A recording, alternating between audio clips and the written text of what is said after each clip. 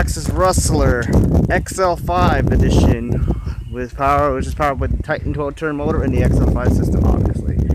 I'm trying to get back to range here. Trying to get back to range. There we go. Today we're gonna do part 2 of the speed run test. This time we're gonna be running it with the speed gearing pinion and a speed gearing spur. The spur gear on the box, on the packaging, it uses the 86 tooth pit spur gear and the 32 pinion gear, I believe.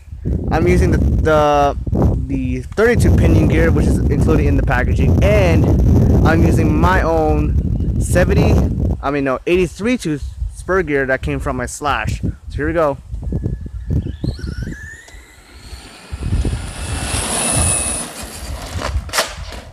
Oh god, wow, that's awesome.